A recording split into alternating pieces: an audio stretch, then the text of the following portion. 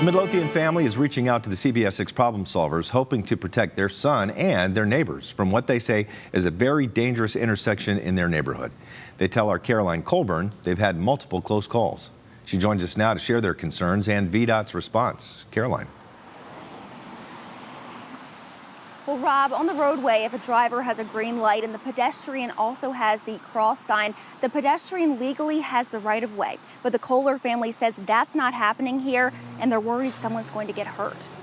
At the intersection of Genito Road and Brandermill Parkway, a lot of people have said that it is a dangerous intersection. This crosswalk says go. Wait to cross Genito at Brandermill. At the same time, this stoplight turns green. People see green, go, and they don't pay attention that there's somebody standing there. It's something Debbie Kohler says is causing issues for those who love running and walking in Brandermill, including her 14-year-old son, Samuel. He has been almost hit multiple times. Samuel, who prefers the nickname Shades, was born with a rare visual impairment called achromatoxia.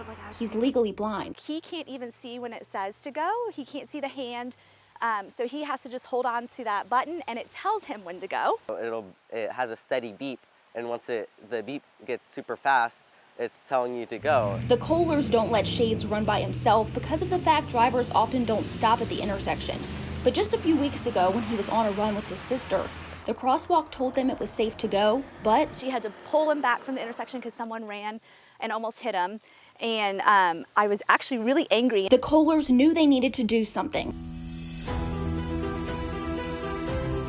So they took to social media, hoping to reach drivers and remind them pedestrians have the right of way. I would like drivers to know that there could be someone coming out of the corner anytime and not like anywhere. Within a few hours of the video being posted to Instagram, I was like, holy crap, it has 10,000 views.